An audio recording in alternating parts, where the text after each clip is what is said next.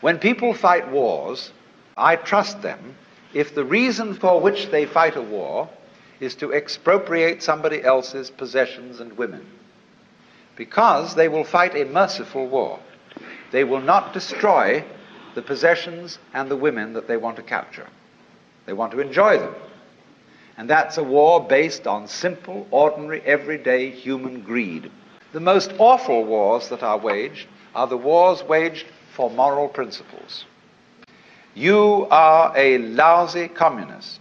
You have a philosophy that is destructive to religion and to everything that we love and value and reverence, and therefore we will exterminate you to the last man unless you surrender unconditionally.